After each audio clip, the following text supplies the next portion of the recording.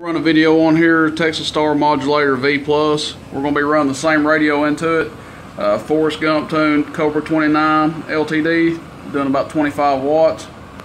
And anyway, we're just going to do a real quick test on this thing. We're already on peak. We do have a 500 watt slug in. So we'll be looking at our middle scale.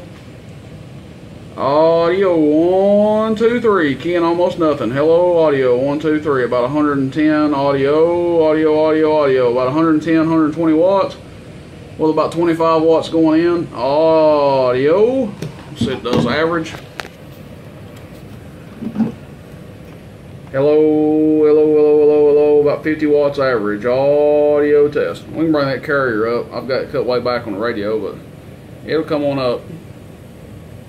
Audio 1 2 3, hello audio. That's about what they're supposed to do. About 50 watts average, about 120 25 peak. That's it.